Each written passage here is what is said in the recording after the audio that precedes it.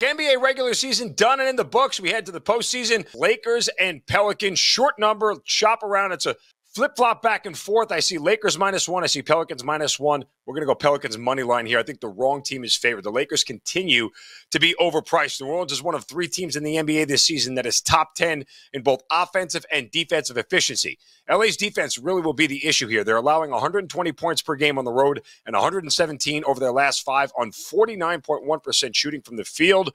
Now, I have to respect LeBron James and his postseason efforts and his overall effect on the defense for the Lakers.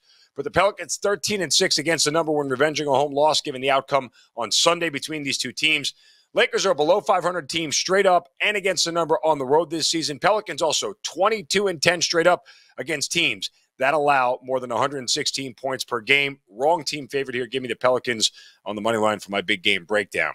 Now, on to my best bet for the Tuesday slate. Golden State and Sacramento. Going to look to the over here. Over 225.5. I think this number is way too low. I know it's been bet down here, but I'm still not on that side. If you look at the 4 games between these two teams during the regular season, 3 of them went over this number by a considerable margin. The one that didn't, the Kings were without De'Aaron Fox in that game.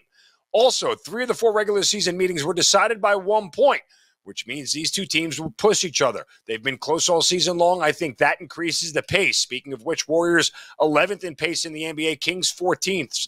Both of these teams are top 15 shooting teams from the field. Both of these teams average 118 points per game. For the Kings, 118 at home. For the Warriors, 118 on the road.